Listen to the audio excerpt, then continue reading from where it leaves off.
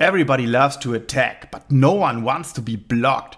And therefore, if you or your teammates are great in covering the ball, covering the attack, this is great because you get another chance to attack and to score the point. And therefore, I will show you an exercise how you can improve your skills in covering the ball. Let's get right into it.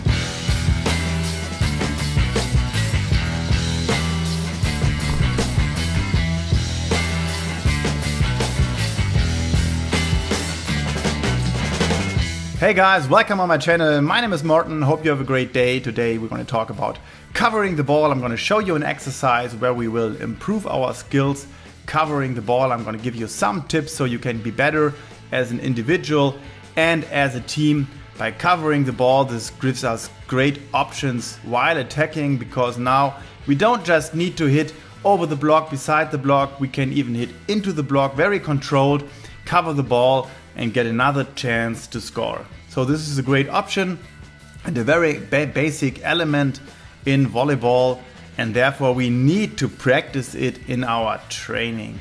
And today I'm going to show you this exercise, what you can do. It's just an idea and you will find your own way how to cope with it. Let's go. So in this exercise today we won't work with the block, but we still need balls to come from the position of the blocks, and therefore we're going to put some balls on the block position 2, 3 and 4. And then of course we need 6 players on the court who are practicing the covering, and the rest of the guys will play the balls exactly from this position where we hit the ball over the net. So what we do here, we are playing 7 balls. I always say 1 plus 6 because the first ball is a free ball, and then there are 6 more balls like bouncing back from a block, which is not visible here, but then we have like 7 balls in a row, 7 attacks. I do this because it takes about 30 seconds, which is quite a good time to simulate a long rally. It's not too long so that the guys are not getting really tired, but it's not so short so that the guys need to change afterwards to do everything on full and maximum power. Another reason why we play this 1 plus 6 balls is that we have 3 attackers, so usually everybody should at least attack once, maybe even twice. And of course, since there are 6 guys on the court, I hopefully have every guy at least be once in a covering situation. Tactically, we want to take a closer look on the attack on position 4. It's the same or about the same on position 2, and therefore we are just gonna here have some sketches on position 4 and maybe later on position 3. Usually when we talk about covering a ball, there should be like circles around the attacker, sometimes 2 very close to your attacker and 3 a little bit farther away, or the other way around, 3 guys very close to the ball, to the net, and 2 guys a little bit further away for the long balls.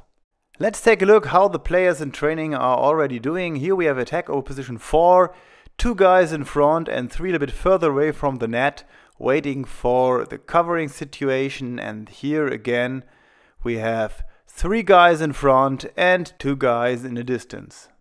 For the attack over the middle, it's about the same. We can have 2 guys very close to the attacker and 3 in the back, or we have 3 guys in front and 2 in the back. And here's very important that you don't fix it on the player type on the court, so that you don't say the libero always have to stay here and the outside hitter is supposed to position himself here for the covering action. It's more depending on the situation. For example, as you can see here, the setter from the back is coming closer to the net to play a middle ball, and of course he will cover this situation, this attack from position 3 very close to the middle attacker. He is the first to know where his set is gonna go, and therefore he is in best position to cover the ball. The libero as well has no option in attacking the ball, and therefore he is ready to cover all the time, can get really close to the attacker as well. The outside hitter on position 6 maybe is preparing for a pipe attack, and therefore he is more in the back of the court, but still moving towards the middle attacker. And yes, sometimes it's very chaotic and everything is going very quick, and therefore Not every attacker can be perfectly positioned when covering the ball. Therefore, I want to share 3 ideas with you how to get better in covering. First of all, as I already mentioned, it's not that important that everybody has his or her fixed position where he or she is covering. It's more about the situation, and therefore my first idea for covering is if you're close to the attacker, go close, and if you're in the back, go into the gap of the guys in front of you. My second idea for cover, the closer you are to the attacker, the deeper you have to go in positioning. And if you are further away from the attacker, you can stand more upright because it's more likely that you have to move quick to run after a ball.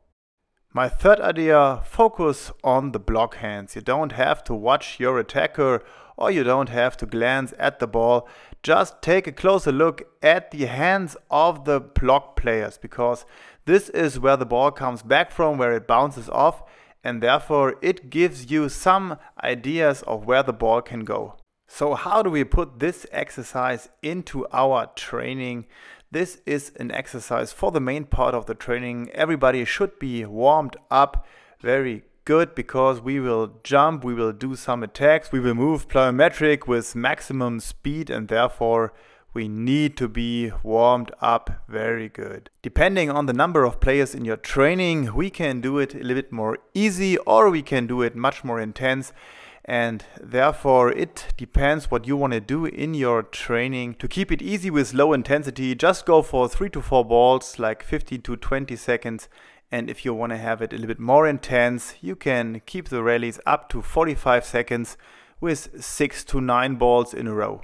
Okay guys, hope you liked this video. If so, please smash the like button, leave a comment down in the comment section below how you like this exercise, or if you find value in this exercise, how you have done it in your training, or if you know another exercise, how you can improve this exercise, even pimp it a little bit, make it better so it has more value to all volleyball around the world. If you don't want to miss any more videos, please subscribe to my channel, ring the notification bell so you get notified when a new video is online, usually Mondays, sometimes on Fridays. We will see us there. Have a great day. Bye bye.